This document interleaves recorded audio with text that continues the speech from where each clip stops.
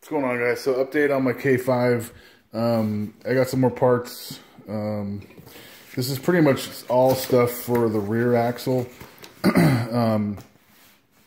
This is just the gaskets for the front and rear diff covers.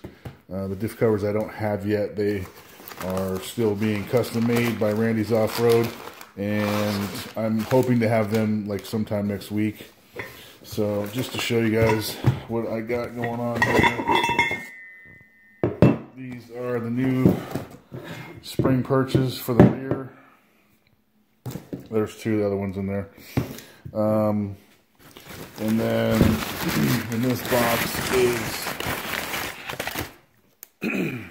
the pinion guard. And that thing is a beast.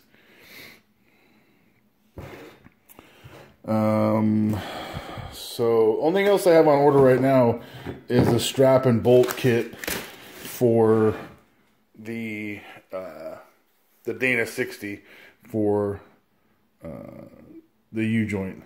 That should be here Tuesday. Not very exciting stuff, but you know, we need that to get the driveline connected.